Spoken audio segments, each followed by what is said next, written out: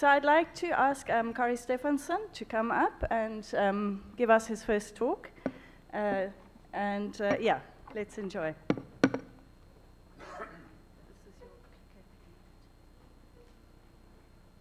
I would like to begin by thanking the organizer for inviting me to come and tell you a little bit about decode genetics. And it could probably be argued that the decode genetics cohort was the first one to be assembled to do the kind of hypothesis-free population genetics that is standard in the field today. And we started this 20 years ago, or in the fall of 1996. And it was, to say the least, a somewhat difficult enterprise to begin with. Today we have genotyped about half of the population, about 170,000 individuals. We have genotyped about 600,000 people from other countries. We started to do whole genome sequencing in 2010, and we have whole genome sequenced about 85,000 people. We can fairly easily impute sequence variance down to 0.1% allelic frequency into the genotypes. And we can genotype into close relatives of the genotype with reasonable accuracy, so we have some insight into the genome of about 390,000 Icelanders. And now we have started to layer on the top of that other data sets like RNA-seq, and the most recent is we have the measurement of about 5,000 proteins in the plasma of 40,000 Icelanders. We have very, very rich phenotypic data. We have data on about 600 diseases and about 10,000 quantitative traits out of the healthcare system and from elsewhere. And keeping in mind that what we call diseases is in most instances a perturbation of physiological function, we have started a fairly large phenotypic effort. We have now phenotyped about 13,000 Icelanders. We call them into our phenotyping center. We are recruiting them on the basis of sequence variance or variance in the sequence. And it takes them each one of them about 4.5 hours. And it's giving us an extraordinarily deep, very, very high granular data on physiological function. We're looking at cognitive function, voice, smell, hearing, eyes, exercise tolerance test, and bone mineral density and stuff like that. We have, over the past 23 years, made a significant contribution to this discovery of common variants in the sequence that associate with all kinds of phenotypes. And actually, we have been of late fairly successful in finding rare variants with very large effect that associates with all kinds of common diseases and other phenotypes. And probably one of the reasons for that success is the founder effect in the Icelandic population. I'm just going to give you one example of how the work we have done in Iceland has changed the view of our clinical phenotype, and that's in atrial fibrillation. Atrial fibrillation is the most common sustained cardiac arrhythmia of man. The lifetime risk is about 25%, and it is the most common condition that predisposes to stroke, which is the most common cause of disability in our society, so this is of huge public health and clinical importance. In 2003, the first gene with variant was found to associate with risk of atrial fibrillation, and it was in KCNQ1, in potassium channel gene. And since then, about 30 variants have been found in about 30 genes that said to confer large risk of atrial fibrillation, and almost all of them have been in ion channels. And by the way, almost all of these are false positive associations, almost all of them based on the candidate gene approach. We published our first paper on atrial fibrillation in 2007, where we found variants by the PTX2 gene, which is still a transcription factor gene, that has an impact on the structure of the heart, has nothing to do with ion channels. And since then, we have found rare variants in a large number of genes that make cytoplasmic components like components of the sarcomere, the myosin heavy chain 16 was first of them, myosin light chain type 4 was the second, and since then have been piling up, and this is not a comprehensive list which is on these slides. So today, atrial fibrillation isn't anymore an ion channel gene.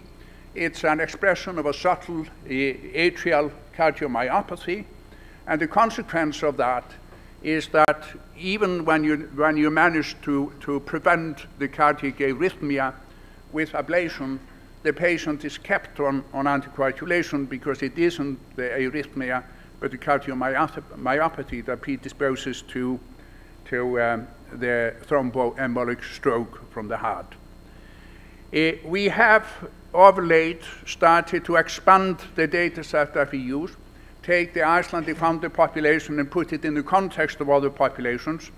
And we have now access to data on about 1.6 million people, and we hope we will have up to 2.5 million people by 2025.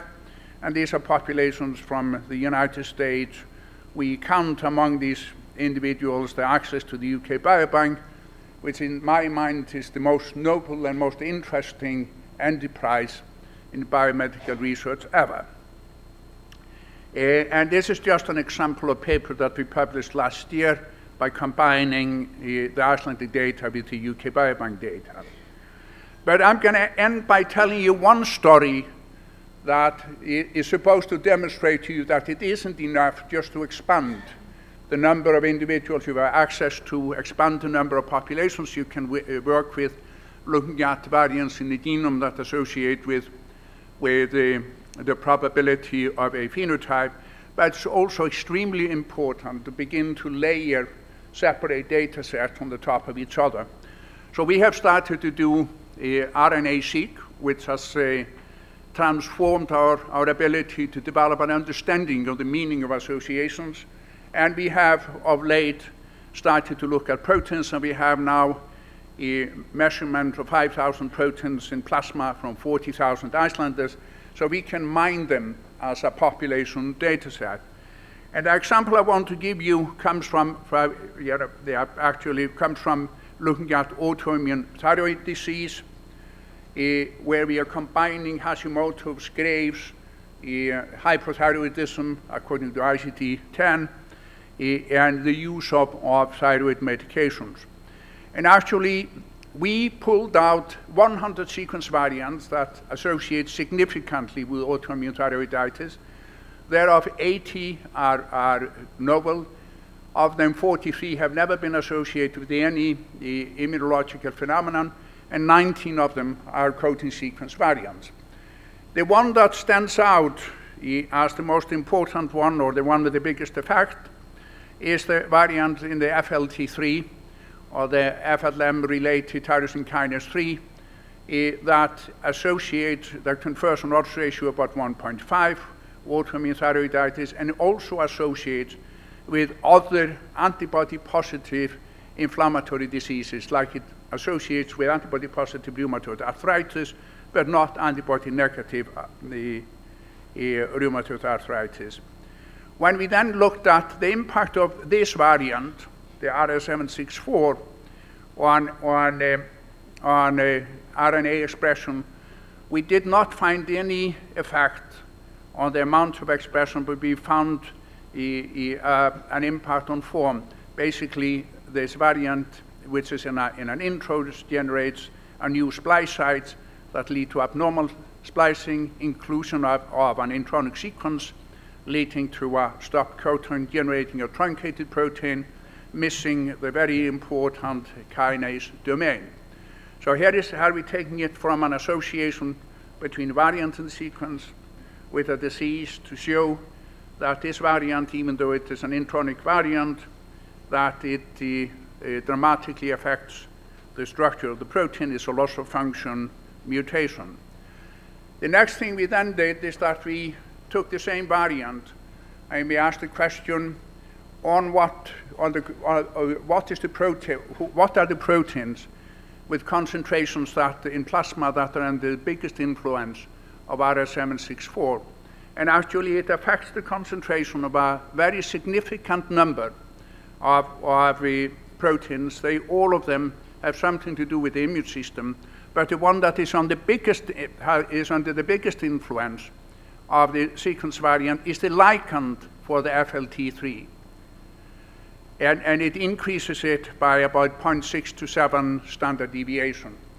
So you have a sequence variant in an intron of a gene that affects splicing, becomes a loss of function mutation, generates a truncated protein that is missing a tyrosine kinase domain. And the variant has an effect on the concentration of the ligand for the receptor that is encoded by the gene. So how does it have that impact? It is possible that it is constitute a compensation for the loss of the receptor. So basically, if you look at this, if we look at the total story, we have an increased risk of autoimmune thyroiditis by this variant. There is an increased risk of other antibody-positive autoimmune diseases, no surprise because of well-known overlap between these diseases. It causes an increased monocyte count, generation of new splice out, abnormal splicing leading to a truncated protein, and higher concentration of the ligand for the receptor encoded by the gene. It is an interesting because activating somatic mutations in the FLT3 have been shown to cause acute myelogenous leukemia. So one thing is for sure, even though this story is, in my mind, being childishly fascinated by everything that has to do with genetics, is a very, very beautiful story and takes us very far to explaining the impact of the variant. It is never going to be used for a drug target because you don't want to activate FLT3 because activation of FLT3 has been shown to lead to AML. And one interesting thing is that the inhibitors of FLT3 that have been used to treat AML, they lead to inflammatory cell infiltrates in various organs as a side effect. So I'm giving you this example, just showing you what I believe is awaiting us once we begin to gather large amount of data sets like this. But to make this work, it is impossible to measure just these proteins in the plasma of individuals with specific diseases. You need to have it at a sort of a population level where you can mine the proteomics in the same way as you're mining the genetics. You're mining this in a hypothesis-independent manner. So I have given you a tiny, tiny little insight sort of into where we have been in our history and where we are going. And just like the rest of you, I think that what we will be able to do over the next few years is going to be heavily dependent on how we can integrate our work with the work of the rest of the community.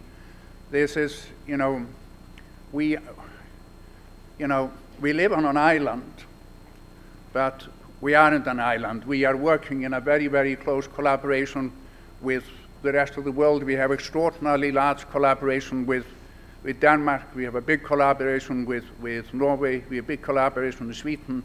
We have an increasing, extraordinarily good collaboration with Mark Daly and Arno Palotti in Finland.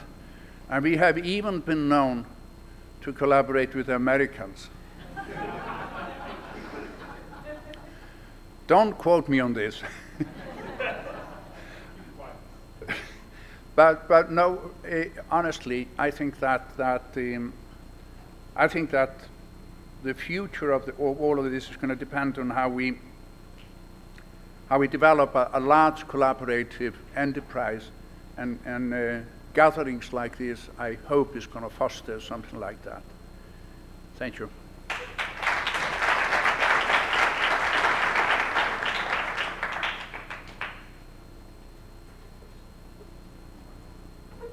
Great, thank you, and thank you for keeping so well to time. So Nancy Cox is going to come up and take the next talk. While we're just changing over talks, if there are any points of clarification, now's a good time to raise them. But as I said, we'll keep discussion till the discussion session at the end. But Nancy, come on up.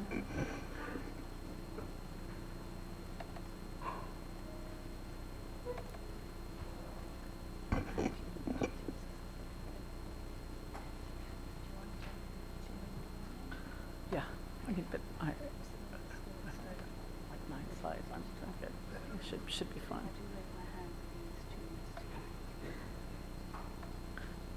Yeah, that's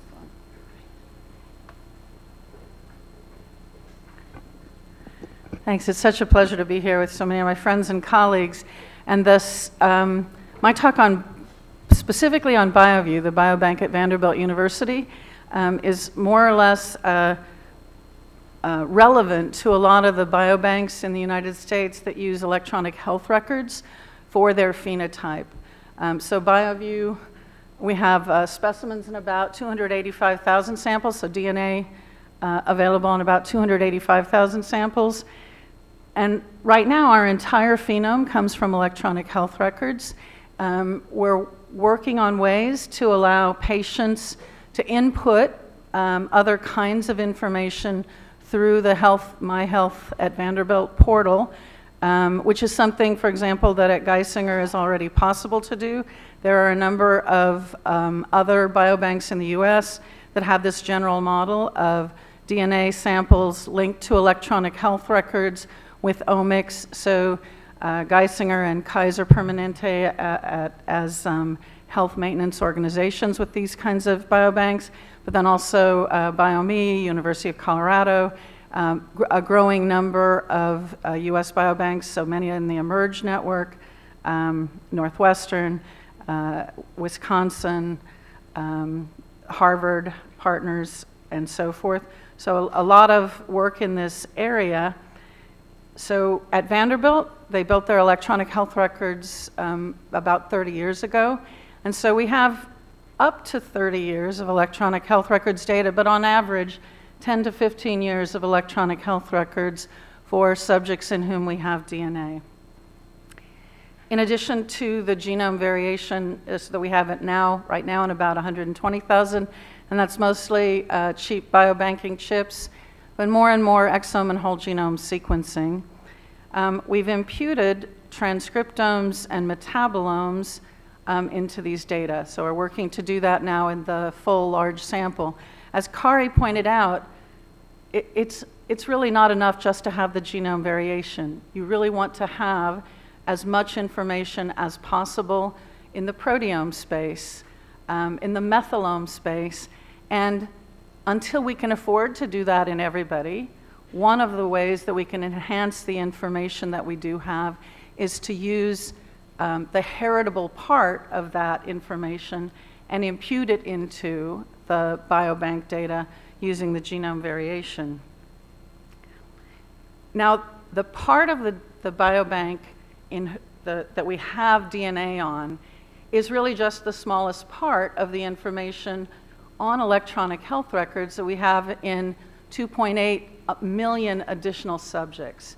And I really think one of the opportunities before us now is to aggregate all of the data in at least a federated way, because iterating between what we can do in genetics and what we can do in the pure phenomics in millions more individuals more immediately is fantastic. And while these are not the quality of epidemiological cohorts by any means, they are the only data we will ever have to do the transition from mechanisms to medicine in.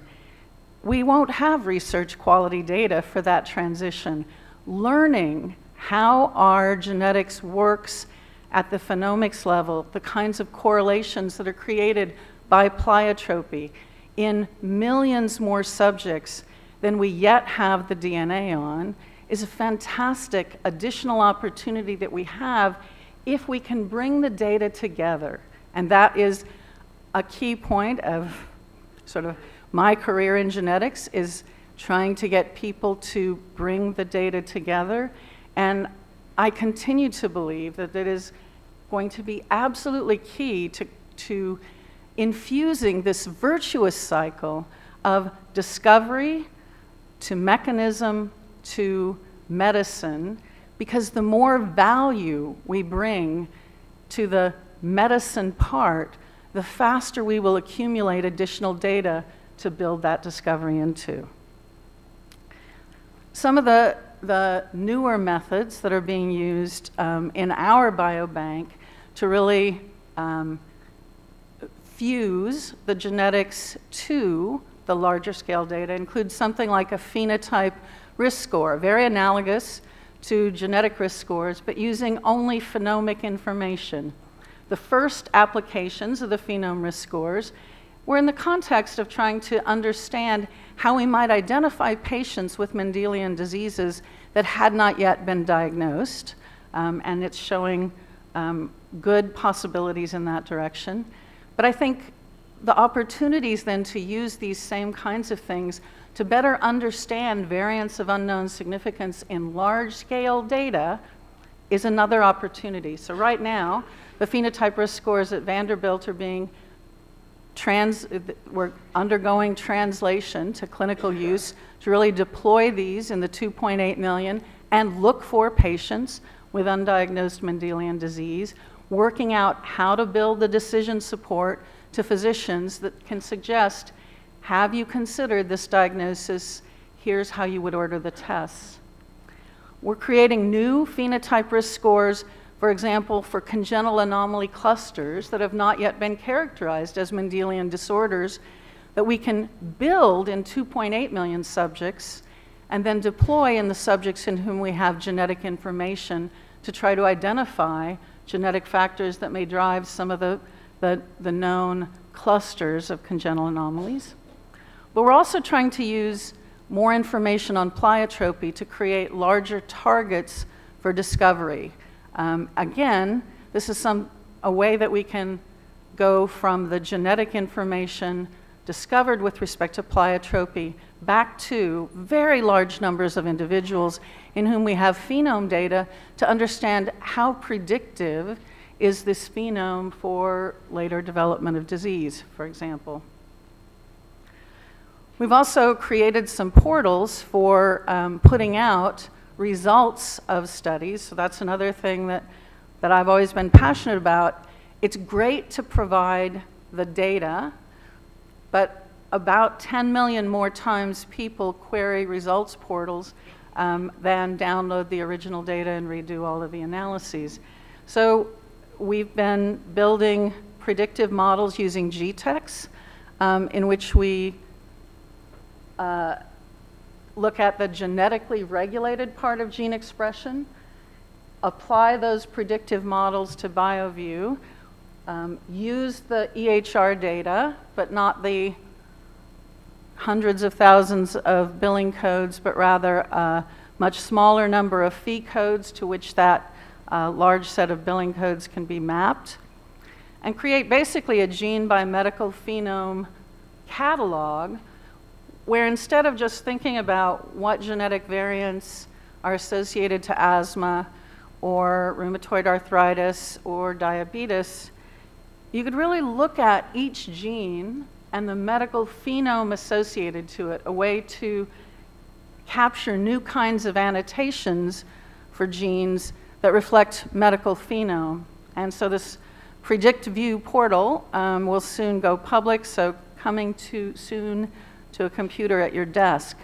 But again, the opportunity to do this on a much larger scale, to aggregate not just GWAS signals, but where we have it, measured expression, where we don't, imputed expression across large numbers of biobanks, to understand what does each gene do, what does the natural variation in gene expression associate with across the entire medical phenome. And I think the concept of using pleiotropy to aid in discovery, create larger targets for discovery, is something that that others are looking at in a variety of ways. So there's some lovely work in Mendelian randomization about how to aggregate pleiotropic phenome to have larger targets for Mendelian randomization studies. And one of the things I've always taught to my students, no gene exists simply to cause human disease. A gene, whether it's rare coding mutations with large effects or more common regulatory variants, regulatory in some way, that may ultimately increase risk for something as late onset as Alzheimer's, is almost certainly leaving signals in the electronic health record all the way along that, if we learn how to read those signals correctly, can provide us with much larger targets for discovery research, but could really change how we think about things like clinical trials as well. And so the opportunity to use the discoveries we make in the genetic space to go into the much larger healthcare phenome data to do predictive modeling, but things that we can learn in just the phenome space on what phenotypes do predict later onset disease is something that then we can take back into, and is this part of the pleiotropic consequence of some of the same genetic variation? Just to show you a bit of an example in this space, this is the medical phenome associated to the gene TREM2 in BioView at a very early stage in generating the big genotype data. And you see the whole phenome here relates to osteomyelitis with the exception of cerebral laceration and contusion and hallucination. This phenotype is of particular interest because there's a rare recessive disease called Nasu-Hakola disease, more common in Japan and Finland than in the US. But it's a disease where in the late teens and early 20s, people develop fractures, bone infections, bone cysts, that's followed 10 to 15 years later by really serious early onset dementia, usually death by age 40 or so. Very rare disease, but the bone cysts accumulate a lot of fatty necrotic tissue that's a very good medium for infection, and so osteomyelitis is not uncommon. Mutations, rare mutations at TREM2 and common variants affecting expression have been associated to Alzheimer's and other dementias. The phenome associated to the reduced genetically determined expression of presenilin 1 is virtually the same. Osteomyelitis and fractures. You'll notice the C. diff infection is to increased expression. That's the odds ratio per unit standard deviation greater than 1. Reduced expression is less than 1. And so you get essentially the same thing happening in osteoclasts with reduced expression of presenilin 1 as happens with TREM2, and you won't be surprised to learn with other Alzheimer's genes. So the opportunity to then take this into the cell atlas and understand better the relationship between the development of osteoclast, dendritic cells, microglia, to use more of that information could be fantastic. In addition, in BioView, a diagnosis of osteomyelitis before age 60 leads to a 6-fold increased risk in the diagnosis of Alzheimer's after age 70. And when we push it to the limit that we can with the number of years that we have, the odds ratio actually increases. So osteomyelitis before age 50 is even more predictive of later onset Alzheimer's, although the sample sizes are smaller. In silico tests of polygenic risk scores, discovery of new biomarkers, especially for diseases where we have few biomarkers. Young faculty are working on all of these things. Using genetics to improve existing biomarkers is a space where, if we can aggregate electronic health records, there are tremendous opportunities to improve healthcare and truly reduce costs. We have so much more diversity in populations in the US and Canada than we did when many of our thresholds for biomarkers, sort of the normal ranges for biomarkers were originally set, that it's clearly important and absolutely possible to use genetic information to improve biomarker understanding by using the genetic information on alleles that differ by frequency by historical geographic ancestry. And many of the biomarkers were developed specifically thinking of them as dynamic and about the disease process, when in fact they're highly heritable, many of them. And in some cases, the genetics work right along with the dynamic part of the biomarker. But in other cases, we would have better biomarkers by conditioning out the genetic information. So again, those opportunities are there. In the large-scale data, creating new FERS, testing biomarker relationships, using the pleiotropic phenome, and even conducting in silico drug trials with existing drugs before you have the expense of going out into real data is something that if we bring the data together, we can absolutely do.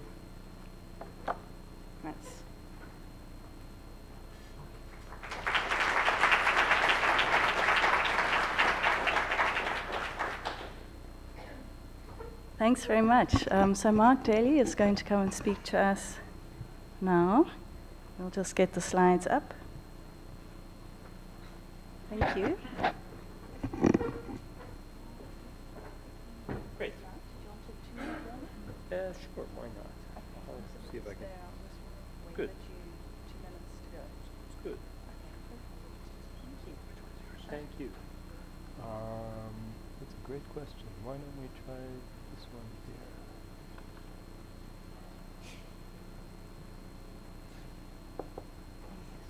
Great. Thanks, Nicki, and thanks to the organizers for the invitation to discuss. I think my talk will be sort of the parallel to, or the analog, if you will, to Nancy's talk from the perspective of being representative of what is or could be done in a number of, especially Nordic countries, but many countries in Europe, with nationalized healthcare systems and collection of systematic registries on populations about healthcare and many other aspects of life. So one of the reasons that I'm now a Nordic resident is the opportunities that come from a remarkable collection of data that you can describe as being registry-based in terms of comprehensive and lifelong medical data on population that's available for research, as well as registry data on all drug purchases and many, many other registries capturing other environmental and social aspects of life from birth until death.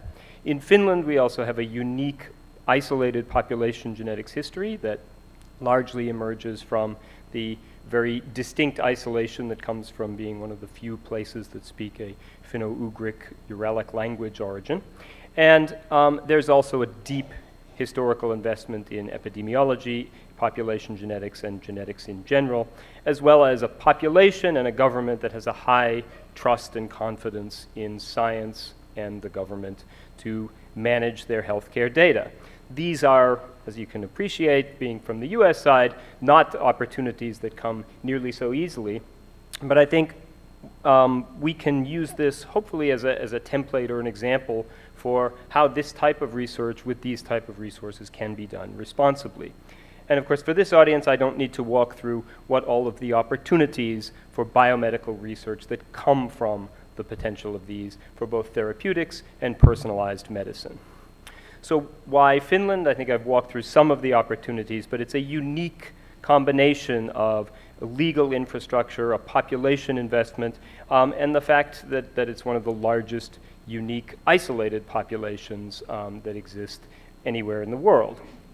And in particular, that partnership between the population, the government, and the healthcare system creates a unique environment for the type of research that we're all compelled by moving into the future. And one important aspect, and one really unique aspect of how Finland has advanced these studies is through a series of laws, and the most important of which was a Biobank Act passed in 2013, and just the existence of something called a National Biobank Law should give some of us pause. But it facilitates and enables both historical samples and new collections to move into a national biobank framework in which individuals are consented to have a broad consent for all medical research. They can be recontacted, and specifics regarding how collaboration with industry and collaboration with global researchers is all included in this act. So this provides a very important framework into which, when we now perform genetic studies and new collections in Finland, samples that are collected from new recruited individuals are immediately phenotyped with lifelong data from all of these national healthcare registries and beyond. And these registries have been collected in some cases for decades and decades. This aspect is, of course, not at all unique to Finland. All Nordic countries have the possibility of doing this, and many others as well, but it creates a framework in which we can walk back in time, in some cases more than 50 years, and have a very comprehensive view of an individual's life trajectory. And as our colleagues in Denmark, Søren and others have shown, there's great value in thinking about moving our epidemiology research and now perhaps our genetic research into thinking about things on not only a case control cross-sectional basis, but really on the lifelong evolution of disease. And so the FinGen project was launched. Arno, who is here, is the head of the project, as a real, true, and functional public-private partnership in which the support for the project comes from both the Finnish government's innovation fund, Business Finland, as well as a pre-competitive consortium of 9 pharmaceutical companies. And it's, of course, powered by, as I described, this National Biobank Act, and it describes how the thing can take place. And importantly, security, of course, on individuals' medical data from birth to death is, of course, a highly sensitive thing.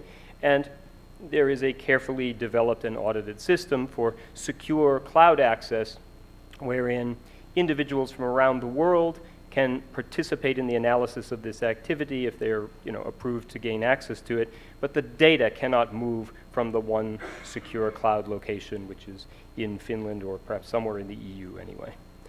The current progress in the project, which is only a small part of what I'm here to describe, is, as it is with many of these biobank projects, it's rapidly evolving. We've gone quickly from the launch of the project 2 years ago to now having 180,000 individuals fully genotyped and registry phenotyped, and the collections are moving at a rapid pace such that this number will ascend to 500,000 over the next couple of years relatively swiftly. So what do we do with this? Well, we've got a great analytic team. Mitja and Juha, who you can tell from their names, are Finnish by descent. I mean, you cannot tell from their names. They both actually live in Boston now and work with us in the half of our groups that are at the Broad Institute. You run a scan, for example, of IBD, standard GWAS. You get a lot of things that have been seen before, of course, because IBD has been very, very well studied in contrast to many, many other common and rare diseases.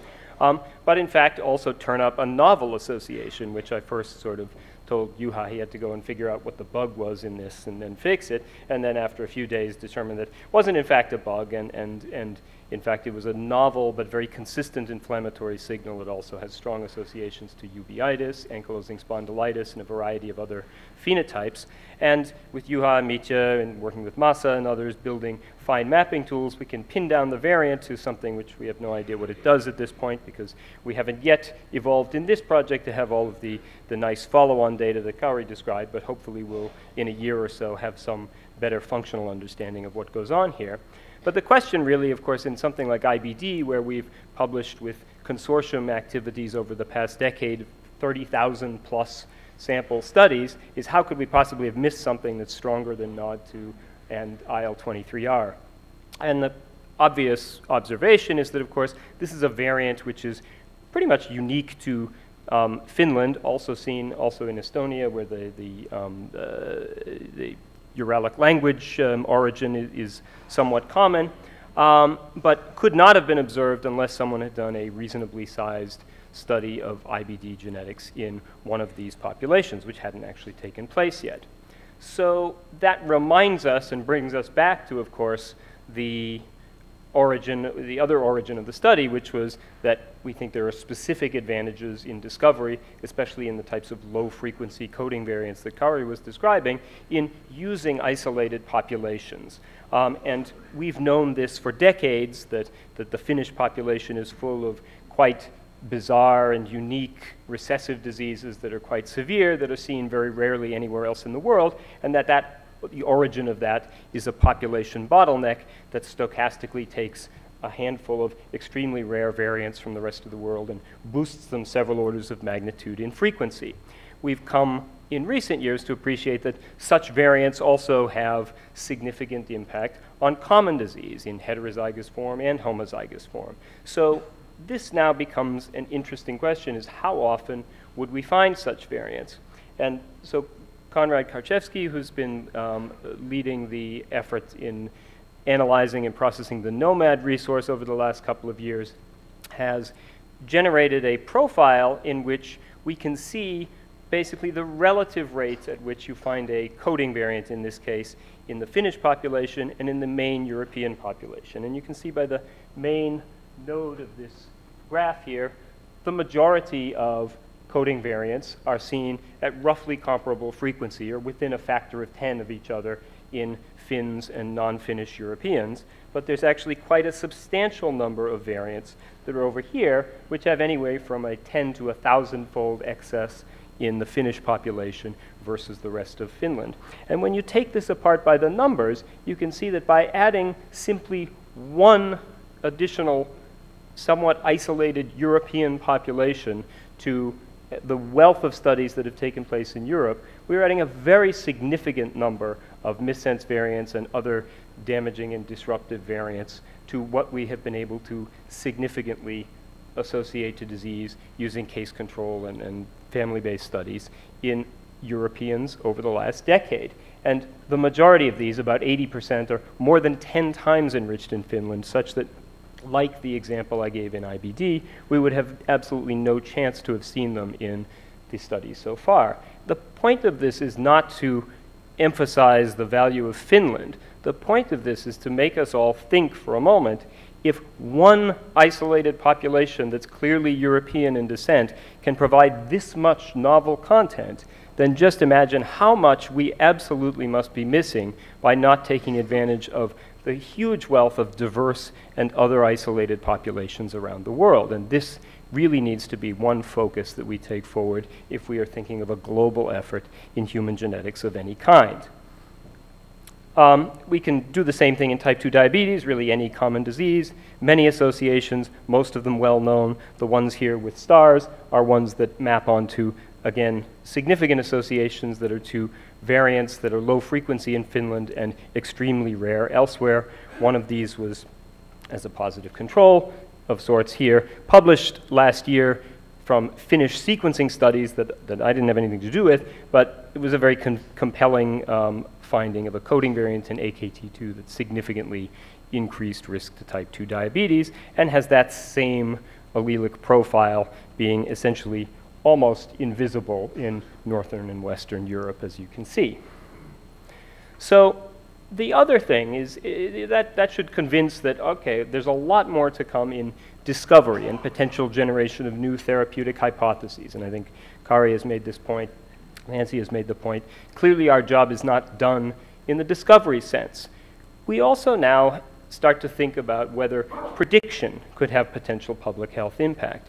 Now, an interesting wrinkle on the examination of polygenic risk scores that you have in more isolated populations is that straight off of your array-based studies and your imputation, but these actually are directly genotyped as well as imputed highly accurately, you can see variants that actually would be the type of variants that are customarily screened for and clinically reported in breast cancer screening panels.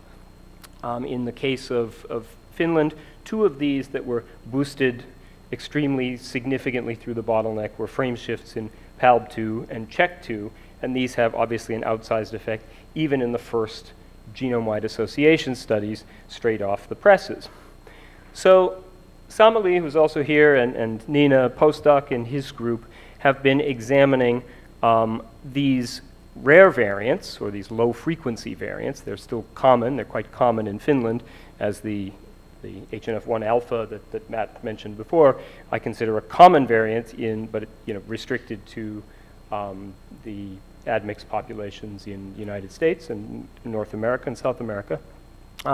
What they've been examining is risk over age, and so the nice opportunity that you have with these Finnish resources is that many of these epidemiologic cohorts that are part of the study now, such as FinRisk and the Finnish twin study and so forth, were collected 20 and 30 years ago as healthy recruits. And so what they've seen is now an ability to essentially rewind the clock and look at actual incident cases. And so here you can see the risk to PALB2. When you layer on the polygenic risk score, you see an attenuation upward, obviously, if you're in the top decile of polygenic risk score. But what you see also is you see a very substantial reduction of risk when you identify individuals who carry the PALB2 mutation but are in the lowest decile of polygenic risk score. Same story with CHEK2. Polygenic risk score attenuates the risk upward and also downward, such that you carry the CHEK2 but a low polygenic risk score, you're actually at below average risk. So this really needs to be considered much more holistically than it's often discussed in the literature in terms of polygenic risk scores and rare variants being two separate entities that we don't know how to put together. We can figure this out, but only as a global community where the numbers and the scale of these studies can be built up. And there's a huge number of other new possibilities we haven't even begun to tap into. So the expanded phenotypic data that we have in these types of resources allow us to examine in these individuals hundreds of medical events through their lifetime. So we can really now think much more about longitudinal phenotypes.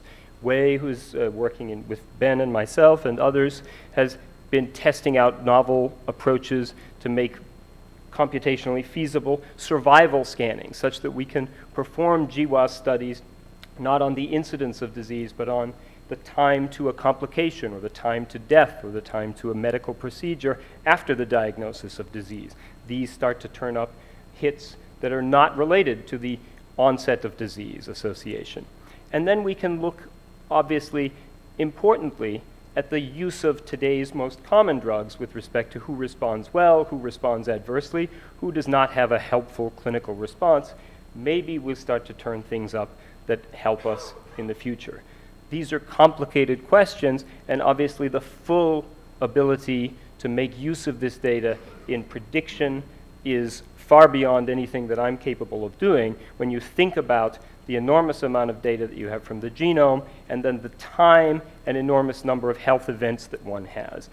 These will need to be really built out in the future, but I think we need to, for all of that last set of questions, we have no gold standard results. We can't possibly think that any one country, no matter how well it's organized, can answer this complexity of question. And we need to, if we are going to, as we're going to discuss the rest of this meeting, move from genetic mapping to mechanism in medicine, this must have a foundation of truly unimpeachable, durable genetic findings that are not going to go anywhere. And that demands, given the complexity, a global approach to discovery, interpretation, and dissemination. And I leave you with that as a thought. One example, we've all lived through sort of the candidate gene era years and years ago. I think we need to pay even closer attention to some of those old lessons, because with the diversity of data that we have, the enormous number of phenotypes and different ways of approaching analytics in this data, we have a great challenge at our hand. So a lot was made out of this publication, which came out a few months ago, showing that Delta 32 homozygotes in the UK Biobank apparently had an increased rate of death by age 76. As you can imagine, some of us were not overwhelmed by the evidence of a one-tailed, for some reason, p-value of 0.009, given all of those possible phenotypes and tests that could have been run on these types of data. And indeed, both Kári and his colleagues at Decode and our colleagues in Finland had the same thought later that week, that we really should take a look at this a little more closely in our data sets.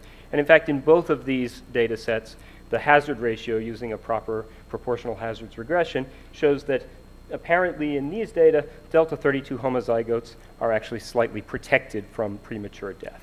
So this just to say, we need to take global approaches to defining what are durable associations before we move into mechanisms, medicine, anything like that.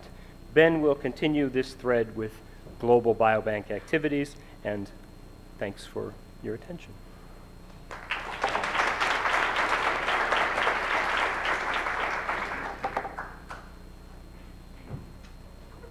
Great, thank you so much. Lots of food for further discussion. Rory Collins is going to take the next talk. So we'll just load the slides. Thanks very much. You have 20 minutes. Do you want a 2-minute heads up? Yes, okay. Would you like a 2 minutes? Sure. Thank you very much. Collins. Thank you. I probably should have entitled this talk, how could we have done UK Biobank better if we were to do it again? And I think the answer would be to do everything in everyone. Earlier, someone said, how we should do power calculations to determine how big a study should be, but I mean, I've never seen a study that's too big myself. When I've been asked, why were there 500,000 people in UK Biobank, I said there wasn't enough money for 1 million. So what I would like to do is kind of reinforce the points that have been made about establishing some large prospective cohorts with biological samples in many different settings, and the reasons for doing that.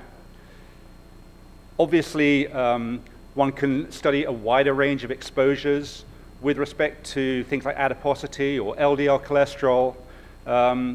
People in the US or Europe do not have normal LDL cholesterol, they have abnormal LDL cholesterol. If we want to know about normal, we go to populations with very much different diets from us and very much lower LDL cholesterol to find out what's normal, what's humanly normal. And our view of studying a particular population is a little bit like comparing people who smoke 10 cigarettes a day with 20 cigarettes a day and saying that's the effect of smoking, whereas 0 is normal in that respect. Obviously, there are diseases that are rare in one population and common in another. So if you want to study a particular disease, go where it's common, rather than try to study small numbers in your own population. And the kind of area that has been touched on earlier, the genetic heterogeneity between populations can be very helpful in trying to understand health-related variants, and also trying to understand non-genetic associations better. And an example I wanted to give from China around alcohol and the belief, which I'm afraid is not true, that small amounts of alcohol might be protective, which has been a conclusion that has come out over a long period of time from classical observational epidemiological studies. People like Richard Daly used to religiously have a drink every night because of his belief in that. But one can use the genetic data to try to understand this better. So we know how alcohol is metabolized, and we know that there are different variants in different populations. And in particular, if we go to Eastern populations, Asian populations, there are variants that accelerate the metabolism of alcohol to acetaldehyde, and also variants that prevent acetaldehyde being turned into acetate, so that we increase the levels of acetaldehyde in those individuals. And you can tell very easily, actually, without doing any genetics, which Asian individuals have these variants by just getting them to drink a glass of alcohol, and they will flush very rapidly. And that flushing is unpleasant, and it actually stops people from drinking. So in the China Kadoorie Biobank, where they had have done genotyping on about 100,000 people out of the 500,000 people that were in that cohort. A study that was set up actually before UK Biobank and from which we learned a lot about how to do the UK Biobank. There are these two variants that are very strongly associated with alcohol intake among the men. I'm saying among the men because irrespective of genotype, as you'll see, the women in China tend not to drink alcohol at all. There are also very different alcohol consumption rates in different parts of China. And the China Kadoorie Biobank recruited in 5 rural and 5 urban areas. And you can see here the mean alcohol intake in men according to the 9 possible combinations of those genetic variants in the different populations. So we had to stratify by population to look at alcohol intake within each region by their genetic variant. But you can see that the people who are homozygote for the 2 variants that actually increase the risk of flushing have very low rates of consumption. So you can predict, stratifying by area, mean intake of alcohol, and you can see that the women produce a very nice negative control so that one can assess pleiotropic effects and look at mean alcohol intake predicted by genotype, and then use that to determine whether there is really a causal association. So if we look at the classic observational epidemiology, again we see exactly what has been seen multiple times, that people who drink small amounts of alcohol appear to have lower risks of stroke, both ischemic and hemorrhagic stroke, than those who drink no alcohol at all. And of course the concern has been, is this around some kind of reverse causality that is producing that association? It's been very difficult to unpick that. Whereas when we look in the genetic epidemiology, we see this beautiful log linear association whereby there is no protective effect on stroke. It would be fantastic to be able to look at this in coronary artery disease as well within the population. Coronary artery disease in Chinese is much less common than stroke. And because only 100,000 of the 500,000 have been genotyped, there aren't enough individuals to do that. And one point I want to make is that despite all the fine words about the importance of genotyping those populations, cohorts that exist in other parts of the world, it is incredibly difficult to get funding from North American and European funders to fund the genotyping there. And so I think we really do need a different emphasis on doing that. And again, as we saw in Mark's presentation, the opportunity to have different cohorts that we can go to allow us to do replication studies or to refute analyses and to do combined analyses in order to have many millions of individuals. And just one point I think which is important is that we should take advantage of the heterogeneity within and across populations rather than seeing it as some kind of disadvantage, and its heterogeneity is our friend rather than representativeness. So what are the kinds of things that if I was going to get the opportunity again to do UK Biobank that I would like to do? Well, the first thing is asking as many questions and linking to as many kind of records that one can that characterize the individuals, and measuring as many things as possible in all of the participants at the time of recruitment into the cohort. You will never regret having got more information about the characterizing exposures. The problem, of course, is how do you characterize not present but past exposure? The easy thing about smoking has been that you could ask people how much they smoked at different times in their life. But how do you ask them how much exposure have they had to pollution when they were 5, 10, 15, 20?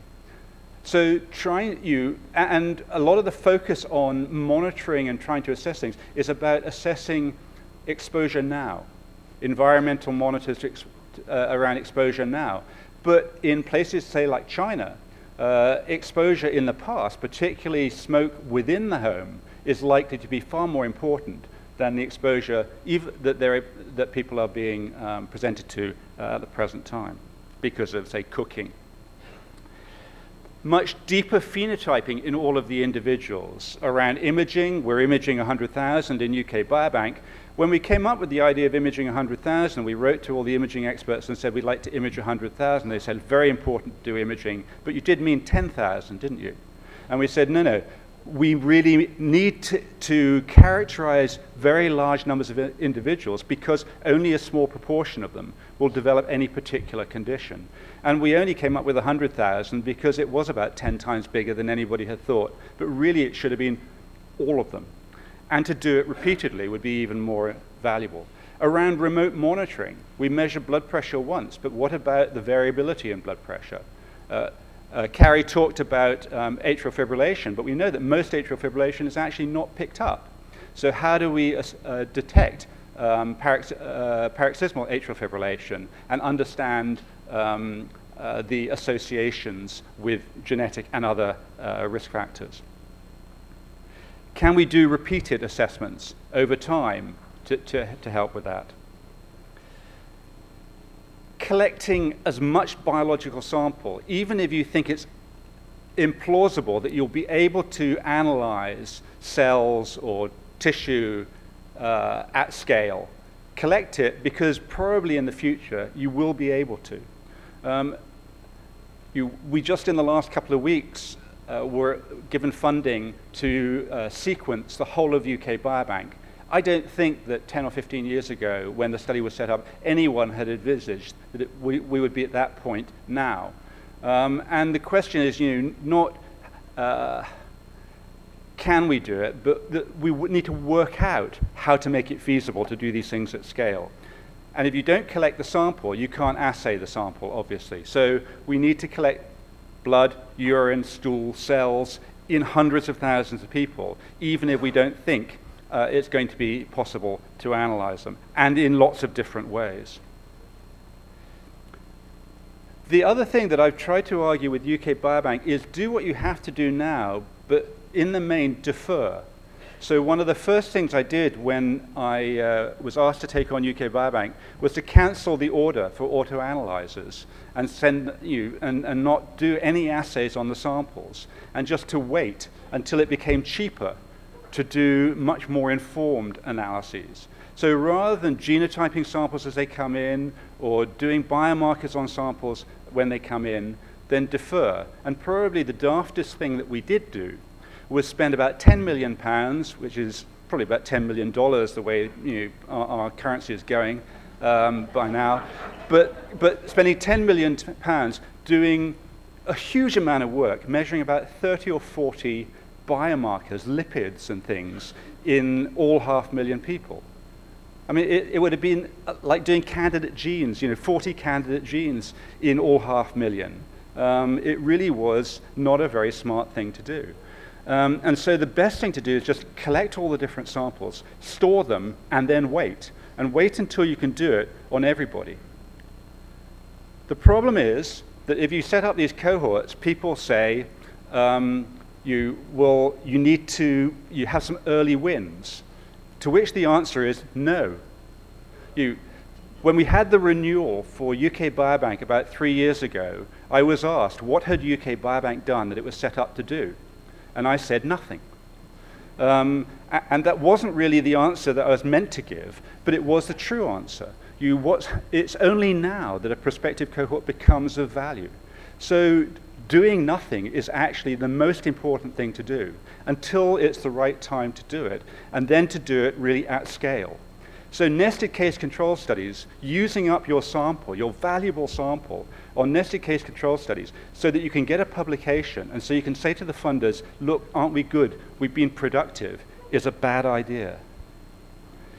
By contrast, waiting until you've got all the samples, then pulling the samples out in a random order so that you know that there must be no real shift in the values as you go through, so that you actually can use the cohort as an internal quality control is a much smarter way of doing things.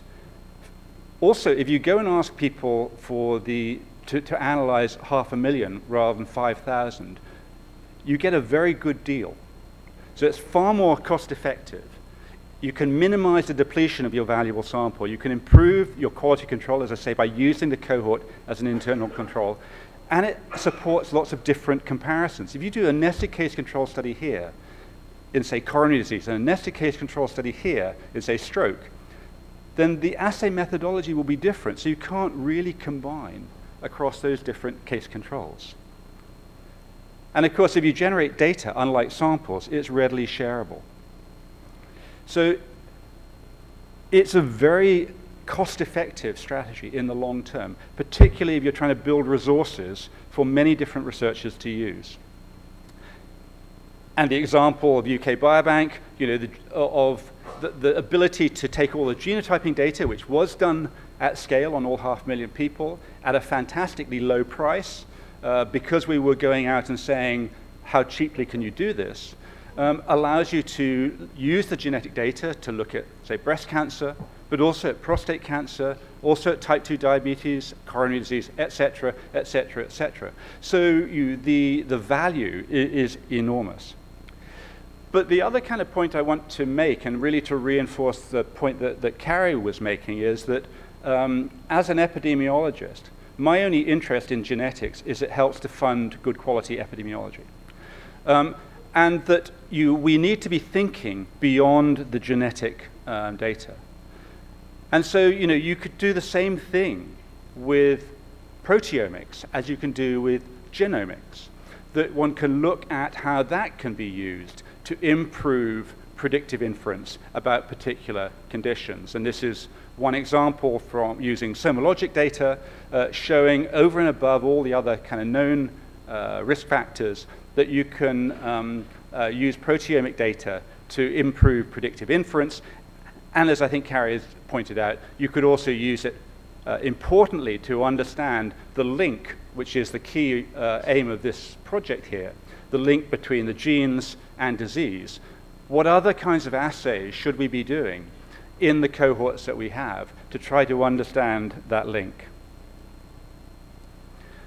And so we've started to think about, well, how would you do what we've done with genotyping in UK Biobank and do with respect to other kinds of omic assays? And this is one example from work that Tony Wetton and Bernard Keaveney in Manchester, along with guidance from experts across the world, thinking about how one could generate MS data on proteomics that would, at scale, across all 500,000 people, where you could generate this kind of information. And I think that in the same way that, as Eric pointed out, the genome area has really pushed the price of doing things down enormously. Can we do the same thing in other omic areas? Beyond phenotyping the participants, one of the weakest aspects of prospective cohorts is the phenotyping of the health outcomes. So how do you get really detailed information about and characterize the health outcomes in great detail? Does that matter? Well, yes, absolutely. So if we take things like breast cancer, if you look at something very simple like reproductive factors, then reproductive measures such as parity or age at menarche or age at first birth are very strongly associated with particular types of breast cancer. Breast cancer with hormone receptors on have quite different associations with those without. So if you didn't know that, if you didn't know whether or not the breast cancers had or didn't have those markers, you would get an average effect. You would miss that specificity. And the same will be true around all kinds of specific analyses. So how do we, at very large scale, get really specific information about the disease outcomes in the participants, particularly when we're trying to get that through linkage to health records. So how do we develop approaches to health records to improve the quality of the specificity of our characterizations? And one of the things I think we need to be thinking about is, can we use other kinds of assays? And this is another kind of proteomic example of using proteome to not characterize the participants, but characterize the disease, and disease, in this case, the asthma, derived from sputum proteomic signatures, that one can see different kinds of asthma that may then be associated with different kinds of predictive markers. So in conclusion, from my perspective of what do we really need to do in terms of prospective cohorts is establish several in different settings and support them in the way that we've been so fortunate to have them supported in UK Biobank by the Wellcome Trust and the MRC, to have much more detailed characterizations of those participants with imaging, remote monitoring, all sorts of other things, and cohort-wide assays, not just of genetics, but of many other markers, and to collect and store many different kinds of sample. To establish ways of following up those health outcomes in those individuals, and that's particularly challenging in some of the populations in India, Africa, South America that we may want to study, and to, as I mentioned, develop scalable outcome phenotyping strategies for those data.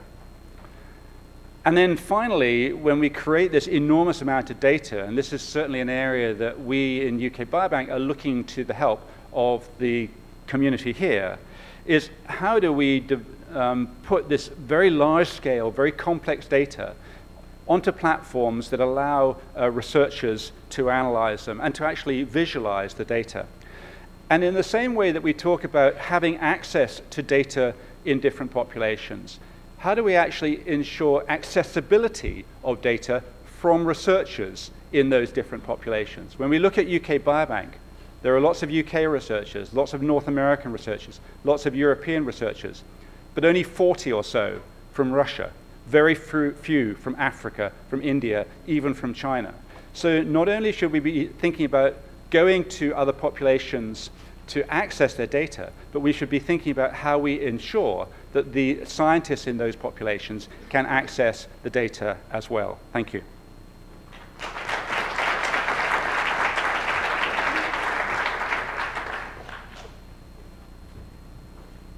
Great, thank you so much. So our next speaker is the last speaker in this session, which has been Neale. Then afterwards we'll have a discussion session. So at the end of this talk, can I ask everyone who's spoken in this session to join us up here, and we can have an animated discussion before lunch. Okay, thanks.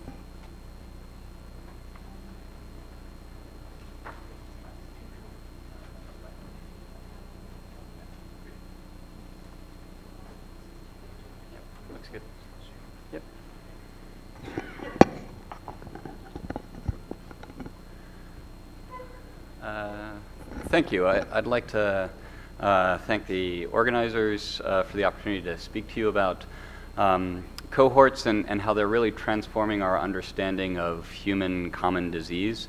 The session so far has been tremendous, and I'll try and describe some of our efforts on UK Biobank and then go a little bit deeper into the value of diversity and the value of really trying to work together in some of the ways that Mark articulated. I also want to echo Kári's comment that the UK Biobank is the most noble experiment in biology I think ever accomplished. The data sharing model is tremendous, and we've had the opportunity to work with this data pretty deeply over the course of the last couple of years. And it really has been this sort of team science model where we have lots of different expertise coming together to really try and crack open the genetic architecture of what is hoped to be, I suppose, every human disease that is out there in the big wide world. Now, In 2017, we released results for primary association of every kind of endpoint that was defined in UK Biobank. We didn't write a paper, rather we, in a sense, followed the UK Biobank's model and just released the summary statistics globally for people to consume and use however they kind of deemed suitable and useful. And I think that, you know, the technological changes that we're experiencing now with how straightforward it is to disseminate information is something that we as scientists should continue to adopt and push forward, because these results have tremendous value across a variety of different important scientific questions, ranging from epidemiology, as Rory talked about, to biology, like Kári talked about, to even how we think about the phenotypic definitions themselves. And I think genetics has a particularly powerful role to play in that landscape, as it really gives us this sort of common basis by which to compare different phenotypes, by which to compare different ways of defining different traits, as well as comparing different analyses. It really acts as that sort of Rosetta Stone between what humans are doing and what the biological system is doing. So the kind of analysis that we did has now been subject to some additional updates. We've expanded the number of covariates we've included. We've run sex-stratified analysis of every single endpoint. And we did all of these updates based on feedback from the community. So there were a bunch of people that said, why didn't you include age as a covariate? You know, can we include some of the additional covariates in the analysis? And I think that sort of organic life cycle of moving back and forth between what analyses we release and what analyses the community itself desires is something that I could see in ICDA really trying to take on as part of its mission, is to really provide the best possible results done in the way that respects the phenotype and answers the scientific questions that are most important to the people focused on those specific issues at the time. So one of the things that we've looked at is a kind of systematic evaluation of common variant heritability. About 4 or 5 years ago, we wrote a paper on a method to estimate heritability simply from summary statistics and linkage disequilibrium information. And we systematically applied that across every trait that we've looked at in UK Biobank. Here's one snapshot of this. So we have two terms here. On the x-axis is the intercept, which is a kind of indication of how much residual population stratification or technical bias or confounding there might exist in the GWAS. And then on the y-axis is the heritability that we get estimated. And pretty much everything that has sufficient sample size in terms of number of cases or sufficient sample size in terms of a continuous measure shows some common genetic variant heritability. This is very much a feature of every complex trait out there under the sun. And so common variants really do matter, and so GWAS really matters and can help to teach us a variety of the different things that we've already heard about. Similarly, we can start to look at genetic correlations. So this is a website that we haven't announced, so I suppose this is the first public announcement, but it's a browser for the genetic correlation between every pair of traits from UK Biobank, where we've estimated not only the heritability, but the degree of overlap. And just to give you an illustration of what this looks like, so you can take a look at the individual genetic correlation ranges that you're interested, or the p-value, you can threshold on that. You can also choose a phenotype and then look at all of the other traits that it correlates. So I chose miserableness, which is my personal favorite phenotype from UK Biobank. Are you ever miserable for no reason? For no apparent reason? That's the question. About 40% or so of participants respond yes, which I think tells you something about the UK that really feels very right. And we see that miserableness, that phenotype, right? So just that question shows genetic correlation with a variety of perhaps more common ground things that we look at when we think about mental health. Things like neuroticism score or recent feelings of depression and those kinds of questions. And so even simple questions, if they're collected at scale, can actually start to really boost our understanding about a whole range of human diseases and outcomes. Now, I just want to spend a little bit more time really focusing on this diversity question, because there are a number of areas where diversity really matters. I'm going to talk about two. One is in locus discovery. The second will be in polygenic scores. But it also relates to fine mapping. I think Hillary is going to talk about fine mapping tomorrow, which is another critical aspect of really realizing the potential of these genetic discoveries. So the PGC has engaged in large-scale schizophrenia meta-analysis now for quite some time, probably close to about 10 years of PGC activities. Most of those efforts have been focused in European populations. We're now up to something like 67,000 cases and nearly 250 loci. And at the same time, we've pulled along this question of trying to do a deeper dive in East Asian populations. So this is an effort that Hailiang Huang, who's a faculty member in ATGU with Mark and myself and others, has really spearheaded bringing together as many of the different Asian case control cohorts for schizophrenia. And we're up to about 13,000 that are included in analysis, and there are maybe another 7,000 or 8,000 that are kind of hanging out there in the community. And I just want to comment that we can find new loci by examining different populations in exactly the same way that Mark was talking about those finished enriched variants. So here's an association locus zoom plot. Down here you see in this table that's got some really interesting kind of artifact from the projector there. This is a variant that is 5 × 10⁻11 in the East Asian GWAS of schizophrenia. Super apparent, plenty significant. And it's got a frequency of about 45%. And then when you look at the European meta-analysis, this variant has a frequency of less than 1%. And this is just one example of what is going to be a very pervasive phenomenon when we think about exploring lots of other different populations. This gives us new windows into disease biology that we will miss if we only focus on, say, Europeans. And so diversity really is a critical aspect for getting as comprehensive a picture of the biological basis of human disease as we can possibly achieve. And so really this global effort is an important aspect of how we think about carrying genetics forward. Second to that, let's talk a little bit more about polygenic scores. Matt highlighted polygenic scores, but just to give you a little refresher, all we're doing here is taking estimates of SNP effects, summing them times the genotype that individuals have to create a composite predictor. And that predictor can go a lot fancier than that, but at its core, this is the central idea. As Amit Kara and Seik have demonstrated quite clearly, this works across a variety of endpoints, and we're able to identify individuals at substantially elevated risk, but also substantially diminished risk. Integrating rare and common variants, as Mark talked about, will be an important direction. But what I want to spend a moment on is diversity. And so this is really drawn from a recent paper that Alicia Martin led, demonstrating that the composition of most genetic studies are still largely European. We do not have much in the way of diversity in terms of our genetic studies. And that has a really serious impact on the performance of polygenic scores across these different ancestral populations. And so everything here is tagged to what's going on. Do I have this? Oh, I do have this. That's better. So what's tagged up here is the predictive value of a variety of different traits. They're all listed below, looking at the predictive power of a polygenic score in European populations. And then as we drift across other ancestries and look at American or South Asian, East Asian, or African populations, we see a pretty consistent reduction in the PRS R². There's a reduction in the predictive ability of these kinds of composite scores to really translate into the meaningful prediction that is going to help identify at-risk individuals in a healthcare setting. And so diversity is not simply about trying to do locus discovery. Diversity is also about ensuring that the benefits of polygenic scoring are felt uniformly across the entire population, not just simply in Europeans.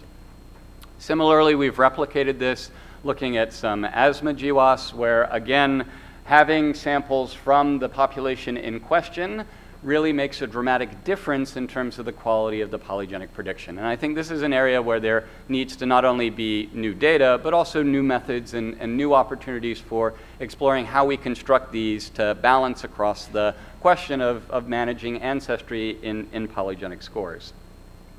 So to close, I'm just going to comment on some of the thoughts about where we might go from here. Like, what are some of the opportunities that are out there in the big wide world? And the first and perhaps most important one is this nascent biobank meta-analysis initiative. So Mark, along with Kristen Willer and myself, and many others across the community, have come together to try and start to systematically integrate results from biobanks. Thank you for everyone in the room who submitted summary statistics. We really appreciate it. Super important. But here's a snapshot of what biobanks are available now with genotype sample that have expressed interest in joining this kind of effort. And we're up to a sample size of about 2 million individuals. And we can take phenotypes that are pretty straightforward to capture in a healthcare setting, things like asthma, and ask questions about what the individual GWAS is from each of the individual cohorts. So, you know, the UK biobanks, definitely the sort of, 500-pound gorilla in the room when it comes to biobanks, but others are sort of catching up, looking at FinGen and those kinds of cohorts. But when we integrate, we go from a handful of loci to 76 loci. Now, for the geneticists in the room, this is fully expected, right? Meta-analysis, it works, it delivers more loci, it improves the resolution of the SNPs that we're finding, and it really boosts power. But we have the opportunity not only to do this for asthma, but we can also think about doing it for things like primary open-angle glaucoma. I have like a ton of other slides that are in here, but in the interest of time, I'll just focus here. So with glaucoma, we're up to 25 loci. But engine for discovering loci for every single human disease that's captured in a healthcare setting and systematically evaluated seems to be a possibility. And that's a possibility that I think we should carry forward in an effort to really improve our understanding of the biology of human disease, the epidemiology of human disease, and push into that clinical translation space. Now I'll skip through looking at the last data slide. So here's a description of the sort of asthma association results from biobanks with the asthma association results from the latest meta-analysis, or one of the latest meta-analysis published. And we see that all of the SNPs are moving in the same direction, but we see a substantial gap in the kind of effect size between these two different cohorts. And so I think there's questions around how we integrate, define, and curate phenotypes, and how we can use genetics to improve our interpretation of those things is a particularly promising opportunity. And so with that, I'll conclude. I'll put the slides up there that you can just see. And I just want to say thanks to the organizers again, my other speakers in this session. And with that, I'll close. Can I just stay here, something like that? So we're going to invite everyone. Yeah, so thank you so much, and thank you for making up a minute or two for us as well. So thank you. We'll bring everyone up, and then if I can ask people who want to ask questions or start discussion to step up to the mic, and I will try and be fair in my distribution of mic questions. So if you have your question or your point of discussion for a specific member of our group, please just indicate that as well. Thank you. Do you want to start here? Judy Cho, Mount Sinai, New York. I have a question for Nancy and a question for Kári. So the question for Nancy is genes don't exist to cause disease. A brilliant point. And so thinking about potential action items and foundational resources, we haven't talked much about evolutionary selection, and there's a lot of empiric data, you know, APOL1 and trypanosoma, mycobacterial disease and Crohn's disease. So kind of think about that. And then for Kári, the question is the FLT3 ligand and receptor, you know, source target mappings are terribly important. And in the mechanisms to medicines working group, we talked about directionality but magnitude of effect. And do you just think it's hopeless? You kind of said it's not going to work because of the leukemia or lymphoma thing, but in synthroid works. So those are my two questions. So what, with respect to the no gene exists to cause disease, you're really asking what more we need to get a better understanding of the link to sort of the whole way along the phenome. I think part of it is the mechanisms end and understanding the relationships among cells, the cell lineages and sort of their evolutionary history in the human body. We understand from GTEx how much of the genetic architecture can be shared across tissues for genes that are expressed in those tissues. To some extent, there will be some shared architecture in cells of similar developmental lineages, and yet we understand also the importance of the context specificity. So I think marrying what we can learn at the large-scale genetic discovery with much more work in many more cell types is just unequivocally something that we must have for the mechanisms, but also the mechanisms to medicine aspect of this. And again, learning more about the pleiotropic phenome that is going to happen decades before the diseases that we know can be an outcome of some of these variants. And I think there was a question for Kári too. Was there a question for me? I honestly didn't hear the question, but I was zoning out somehow. But when you talk about the pleiotropic phenome and what can be read out of it, one of the things that I am struggling with a little bit is that on the basis of about 12 proteins in the proteome, we can find 5% of women from an unselected population between the ages of 65 and 75 who are at 60% probability of dying within the next 5 years. We can find 5% of women at the age between 65 and 75 who are at almost no probability of dying within the next 5 years. What do you do with that? All right? It's not a laughing matter. It's a very complicated matter, because if you take 5% of the American population, because my prediction is that, as usually, we Icelanders serve as a reasonably good animal model for the Americans. So, and if you take 5% of your population who are at this enormous risk of death within a reasonably short period of time, and you're going to intervene, what are you going to do? There aren't the financial resources to deal with that. So these are the things that we will have to face, and these are awesome things to face. All right? 60% probability of dying within the next 5 years. I want to make it absolutely clear that I haven't the faintest idea what the concentration of these proteins are in my plasma. All causes of death. Just all causes of death. All causes of death. Okay. Can we take another question, maybe from the back mic? We'll do a rotation around the mics, if that's fine. Okay. Or comment, yeah.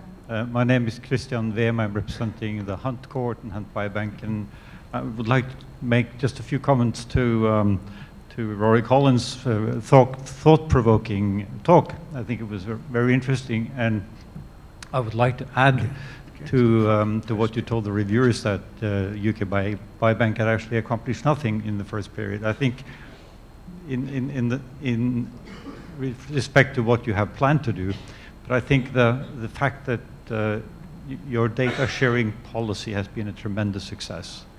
And probably the most attractive factor with UK Biobank is, as you already pointed out, that researchers throughout the world can access your fantastic data. But I must say, for all of us striving to convert biology into data, it's interesting what you say, that you have to wait for the right time when you should do the analysis. That depends on whether you're attractive enough for the funders when you think that the right time has occurred. And I think one interesting point there could be the fact that UK Biobank are now doing 500,000 whole genomes at the same time as you're doing 500,000 whole exomes. And when you pointed at the Kanduri Biobank and the to do more analysis on other cohorts, maybe we should, or if it was possible, to have a system where we could distribute the funding more sort of globally, in the sense that maybe we can get more scientific results at an earlier stage. Yeah, I absolutely agree. I mean, UK Biobank is in probably the right sense of the word, suffering from an embarrassment of riches in that respect. What you have to understand, though, is as a resource, it is available for researchers to come along and say that they will fund assays in UK Biobank. So although the genotyping was a grant to UK Biobank to genotype all 500,000 people, and I think the time was right to do that. It was actually a research application that came along and said we would like to do exome sequencing that was initiated by Regeneron and then a consortium of companies that decided that they wanted to do the exome sequencing. And equally, it was another research application, in this case from government, charity and industry, that came along to UK Biobank and said we would like to do whole genome sequencing. So from our perspective, the only question we had was, would it increase the amount of data in UK Biobank usefully at no cost, material cost to UK Biobank, to which the answer was, well, it wasn't going to use up much sample, it was DNA, and it was going to generate a whole lot of data.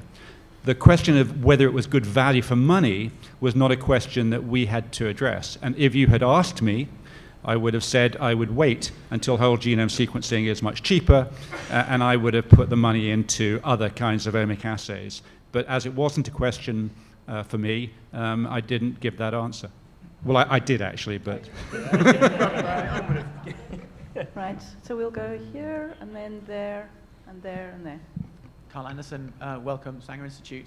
So that was a really great session, and clearly all of the cohorts that were presented have done and will continue to make a really profound impact on medical research. But I didn't want to let the cohort session pass without, especially when there are so many funders in the room, without drawing attention to the need for phenotype and disease-specific cohorts and their particular utility. So Eric mentioned in his talk the huge number of samples that would be needed in population cohorts to get to appreciably large numbers of disease patients. But also I think it's not just about the numbers, it's also about the phenotypes. So these population biobanks have got great broad phenotypes, but what they don't have is the deep phenotypes that you need when you're doing deep dives into specific diseases. They also don't often have access to perhaps disease-relevant tissues, which disease phenotype cohorts often do as well. And so I want to make that point. And I suppose my question to the panel is, how can we leverage expertise that's within population biobanks and cohorts and allow those of us who might have kind of feet in the camp of disease cohorts to leverage that expertise? I think it would be great if our UK IBD bio resource was somehow connected to the UK Biobank, and when you were reaching out and getting assays done on your samples, getting efficiencies and economies of scale, we could run those on our 50,000, 25,000 IBD patients and get the same assays done. And I think that would be a great outcome for ICDA. I'm interested in the thoughts on the panel on that. This sounds a little bit different when you're working like Mark and I in Scandinavia.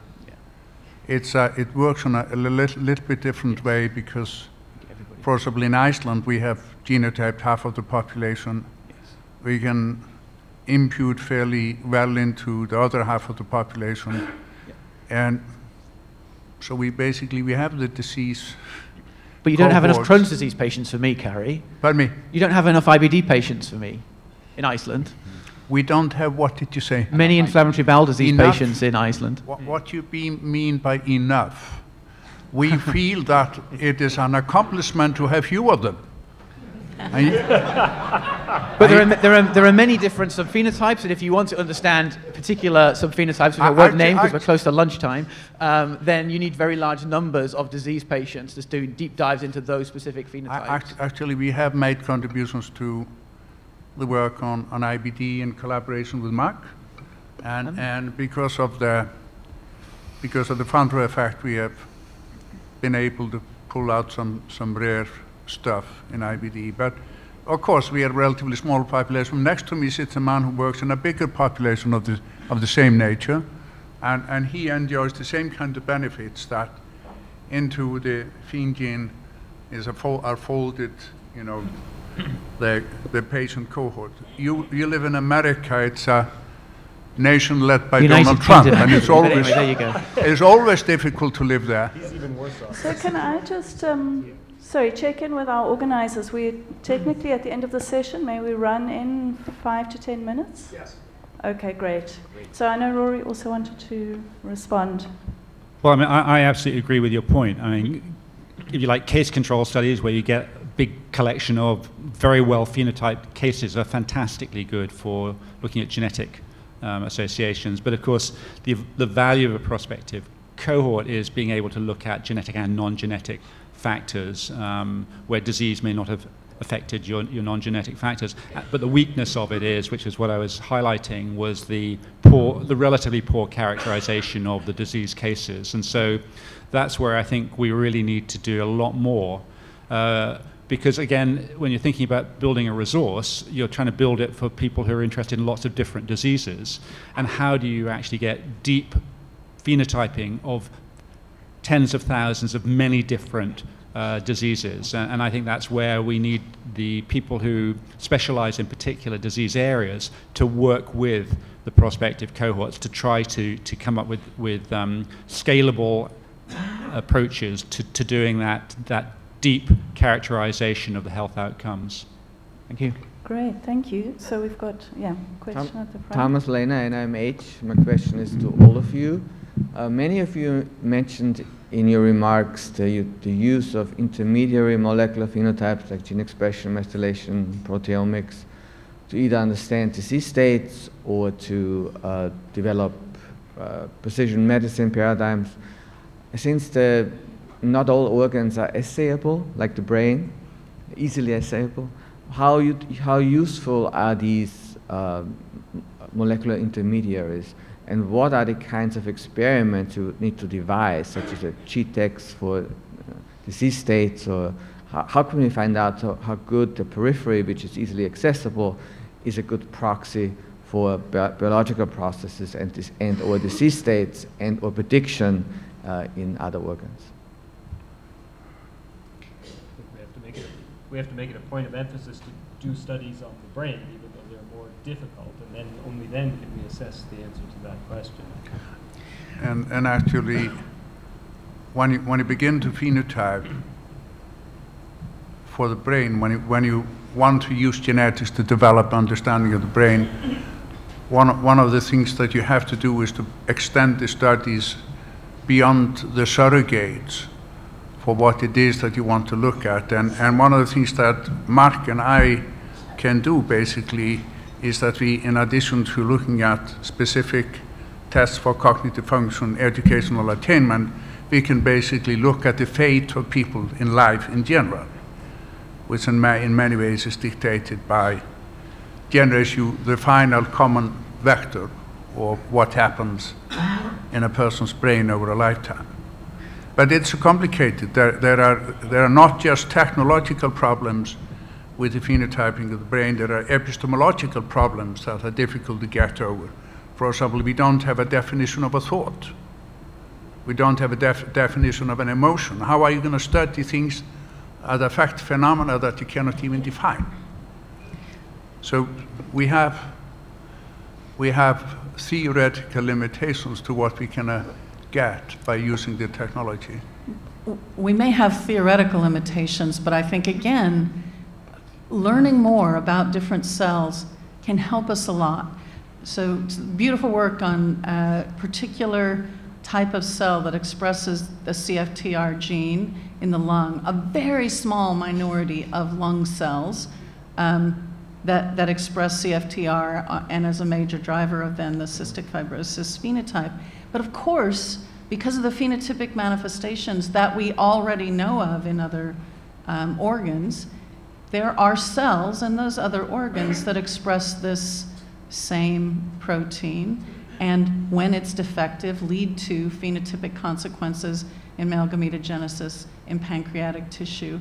And we know from GTEx that there is at least one cell in brain that also expresses this gene, and where you can build really high quality prediction models for CFTR in a number of these tissues that must have some cells with a similar lineage. And the more we can learn about cells like that expressed in the brain, in other tissues, and even if we can't always sample brain, we may be able to learn enough from cells from other tissues to make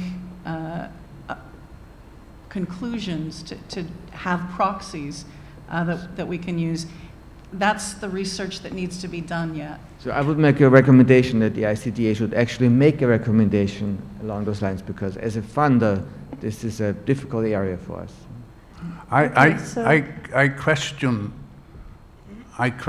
that we are going to learn an awful lot about the nature of thought by looking at the expression of CTFR in the choroid plexus. So in the interest of time, I'm sorry, I don't want to discuss cut any discussions short, but we have 3 very patient waiters for questions. So I wonder if we could take those last 3 questions or comments and just try and keep our responses fairly short so that everybody gets a chance at least to flag what they want to say. So we've got number 1, number 2, and then Charles at the front, number 3. Okay, thank you. Mila Prokunina, NCI. First of all, it's bloody cold here, especially when you're shivering by the mic for some time. So it's amazing resources. Thank you very much to all of you with all amazing cohorts, public or less public, hopefully shareable soon. I'm primarily interested in cancer right now, and I would really like to see that we introduce cancer GWAS data to be intersected with metabolic and immune phenotypes, because they are all important for cancer, and we're going to learn a lot about biology across these different phenotypes. And I wonder what the panel thinks about it. And I also would like to mention that NCI started a prospective cohort of up to 200,000 people, which will have information on different genetics, genomics, environmental factors, including occupational exposures and environmental exposures, and also pre-neoplastic and tumors collected from these patients for very deep analysis. Thank you. I think we're all quite interested in cancer and the role of the germline, and this has been, somewhat understudied in past, and I know in Kári's study and in our study we are very much focused on this, and the longitudinal aspects could actually teach us things, and I think in Nancy's as well this would be the case. Yeah, no, long-term outcomes, it's also critical to understand for cancer patients, who've received different kinds of therapies, and then the consequences for their lives downstream are also things that we can learn much more about with additional study. Okay, great. We'll move on to our second last question. Hi, comment. Jose Flores from the Mass General and the Broad Institute in Boston. So we've heard the peremptory need to continue expanding the sample sizes either through biobanks that are agnostic to phenotype or maybe disease-driven cohorts. And I was curious as to the panel's opinion on 2 difficulties that we encounter. So on the biobank side, it is relatively straightforward for a government perhaps or even a healthcare system to try to prove the return on investment on why it's important to genotype everybody that belongs to a particular country or in their healthcare system. I think for academic medical centers, particularly private ones in the United States, they are seeking a way to monetize the return on that investment, and that kind of erects barriers as to how you could share data and make it available to other people. So how do you convince the academic medical center administration or the investors that this is worth playing with the entire field so that it is not simply a commodity that you're selling to pharma companies or et cetera. So that's on the biobank side. On the cohort side, you try to build a cohort, and at least for traditional funding mechanisms, you have a very modular way that is hypothesis-driven to try to get it funded. And so it is increasingly difficult to make the argument that with the somewhat limited numbers you can do in that cohort, you're going to just make many discoveries. And so how do you convince funders that all of this is piecemeal, that all of the genetic discoveries that we've had have been because individual participants or individual cohorts were funded to do something, and it was only the meta-analysis or congregation of all those cohorts that led to discovery? So how do you get this funded piecemeal with the current mechanisms? Thank you. I moved to Finland, so. Short answer, anyone? So I mean, I think one of the upsides of working together for academic health center is that you're not just, you know, we're not structuring this like you throw your data over the wall and then, you know, 6 months later a paper comes out. It's explicitly meant to be a community effort, and it's explicitly meant to be an opportunity to exchange ideas and advance the science. Now, an academic health center might view understanding the biological basis of every human disease to be part of its mission. I might be comfortable arguing that that is what academic health centers should be doing, is thinking about not only how to treat people that get sick, but why people get sick in the first place. And so the line of argument in my mind is that this is an opportunity to join a community effort that will not only enrich the science, but improve the quality of science that you can do at your institution yourself. So that to me is a big justification and relates explicitly to how it fits in the mission for the institution itself. The other question of like, how do we get funders to change or shift? I mean, I think what's happening with all of us as at least a clear commitment for a large-scale cohort project that is not going to be, in a sense, a piecemeal activity, but an actual sustained United States biobank effort that's a bit distinct, because I think your question is more focused on the US landscape than some of the other ones. That is one way, but I suppose part of the goal of this meeting is to figure out how we organize ourselves. If we buy into this vision and this mission and this goal, then how do we come together as a community to figure out things like funding and resourcing and how we, you know, can work together to achieve the potential that genetics offers? So, I think one point I'd just like to make is that we need an international and not a national strategy. Yeah. And so, you know, I think UK Biobank is a bad name in the sense that it's perceived as being a UK resource, and yet actually more than 3/4 of the use is from outside the UK. And we need to start thinking internationally. So rather than it would be nice to have a biobank in our population, I think we should be thinking about it would be important to have some very well characterized prospective cohorts in a number of very carefully selected populations where they would scientifically add the most value. And so there is a danger of a push towards every country wanting to have a large prospective cohort, rather than thinking about where would it be most important to have a few really well characterized ones that would add internationally. And I would just add, medical centers in the US cannot do their best job for their patients without this kind of international collaboration.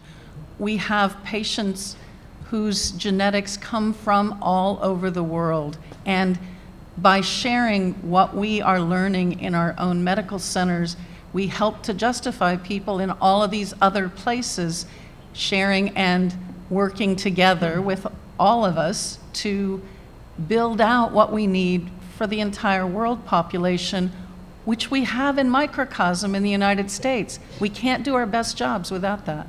And so we need to understand that the idea of building a biobank is, as Nancy says, not as a money-making opportunity. One of the things that we have to keep in mind that as soon as the sequencing, the cost of sequencing comes down and it becomes a clinical assay, then basically building a biobank isn't a specific activity. Each and every hospital becomes a biobank.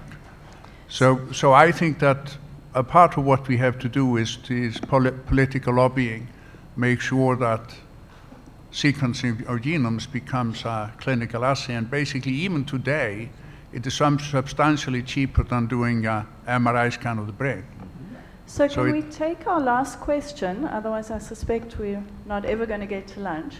But I hope that these threads will be picked up and continued throughout the rest of our 2 days. So I don't think we're closing the discussion by any way. So yeah, please do go ahead. Yeah, I've been standing and my legs are beginning to shake. I'm not sure. Sorry, what kind of genetic, anyway. At the risk of being delusional, like you challenge us to be sometimes because that's you are at the edge, what will it take to do a 2 million people cohort in Africa? Who's going to fund that? And how do we begin to even engage the healthcare infrastructure when it's, in a lot of cases, you actually don't have a functioning one? And so if we are talking about going global and being international, I think we need to think out the box and how to engage these different parts of the world. We're probably going to have the same kind of issue in South America. And so how do we do this? I think we have to address that kind of issue. Otherwise, we will continue to, maybe 5 years down the road, we will continue to say, oh, we don't have diversity. We don't. How do we actually do it? We have done H3 Africa now. We know what it takes to actually begin to do this kind of work. But it's a completely different mindset if you're going to engage the healthcare infrastructure and have a cohort that is going to be alive and breathing and continue to enroll people. Do we get out of the so-called traditional healthcare infrastructure and beginning to tackle things like cell phones? How do we deploy technology that they can free individuals and free physicians to actually be able to deliver on these kind of things that we are talking about? I think we really need to discuss that. Otherwise, we won't be able to engage these parts of the world that we want to. Amen. So I think we should call it lunchtime. So just from the organizers, when do you want everyone back? 1:15. 1:15, and I'd like to thank all of our speakers. Thank you very much.